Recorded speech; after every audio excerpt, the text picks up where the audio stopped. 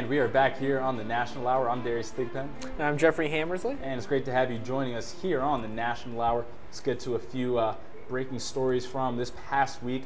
Jared Sullinger was arrested over the Labor Day weekend for domestic violence. He turned himself in to a Boston area police department Tuesday morning.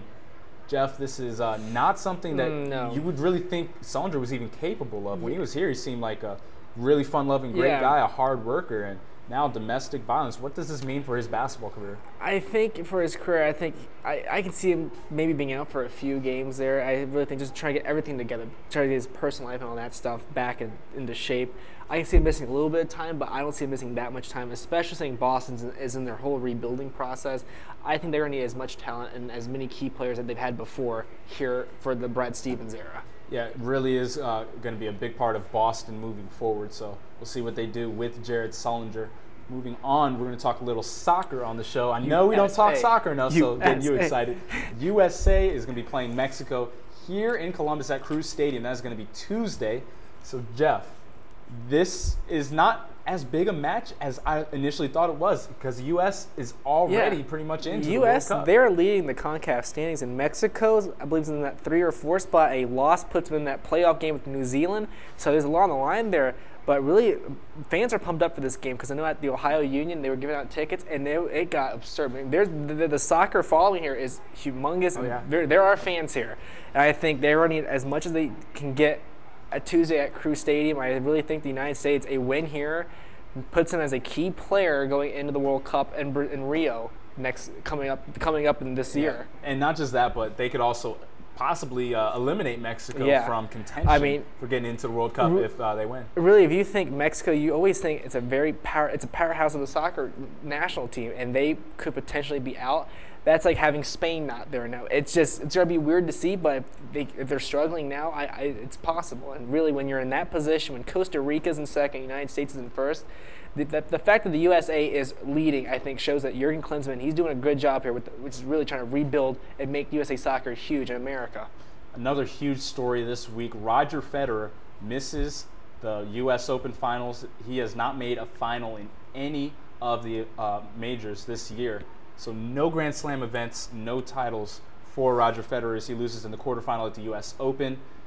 First time since 2002 he has not made any of the finals in the Grand Slams. And I feel a little bit sad for this guy because I grew up watching tennis a little bit. It's like it was always Roger Federer, and now it's like you can see it's the passing of the torch. Novak Djokovic is now the guy that's got to always be there. Andy Murray has finally broken the glass ceiling, and he's got to be in the finals and semifinal stuff.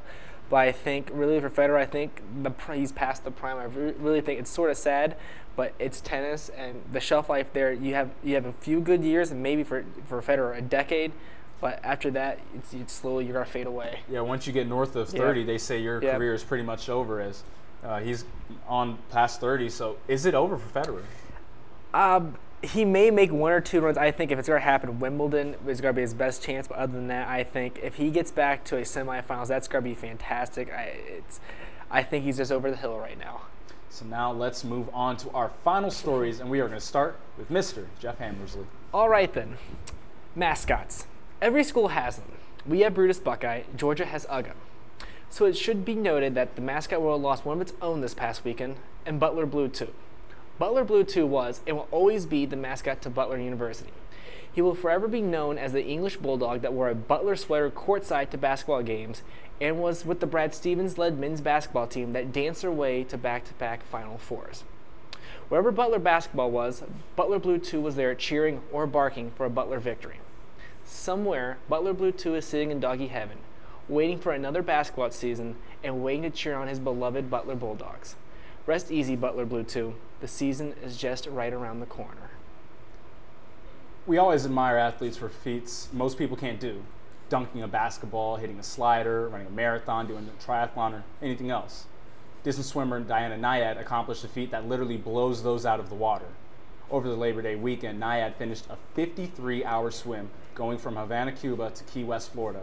The 103-mile swim was riddled with sharks, a strong current, and schools of venomous jellyfish. But Nyad finished the swim that completed a dream of hers.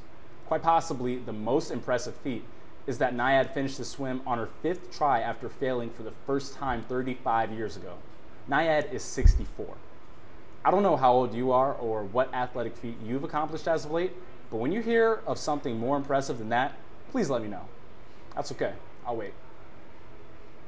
So that is the show. We are done here on the National Hour. Yep. Jeff, it has been a couple of good weeks working with you, my man. I've made it through 2 shows. I'm still here. Next week, I might bring back some more football I tell jerseys you what, for picks. you're going to lose your black stripe eventually. Yes! We're working you into the rotation here. Alrighty then. Well, next week, I'll be back here, hopefully. Remember, OhioStateSports.net, Scarlet and Gray Sports Radio, we will have live coverage of the San Diego State-Ohio State football game. That is going to be at 3:30 on Saturday, and you can get all your updates here on Buckeye TV and from the Lantern. Thank you for joining us here on the National Hour, and we'll see you next time. This is Manny Wilson speaking for the National Hour, a Buckeye TV television production.